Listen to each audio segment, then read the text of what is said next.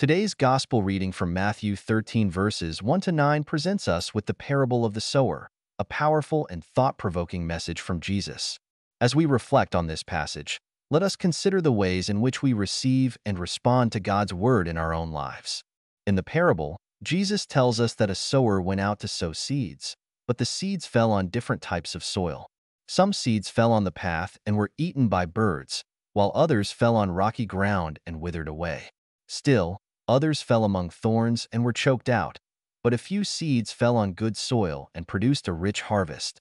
As we reflect on this parable, we are invited to consider which type of soil we are in our own lives. Are we like the path, hard and unyielding, refusing to allow God's word to take root in our hearts?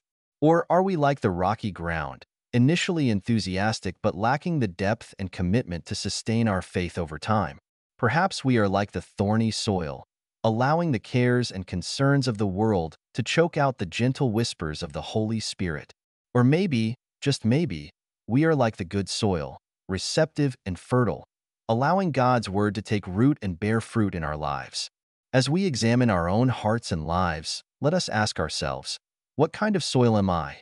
Am I open to receiving God's word and allowing it to transform me? Or am I resistant and hardened to its message? Jesus' parable reminds us that God's word is powerful and life-giving, but it requires our cooperation and receptivity to bear fruit. As we strive to follow Jesus and live out our faith, let us pray for the grace to be like the good soil, receptive and responsive to God's word. May we, like the good soil, allow God's word to take root in our hearts, producing a rich harvest of love, mercy, and compassion for all those around us. Amen.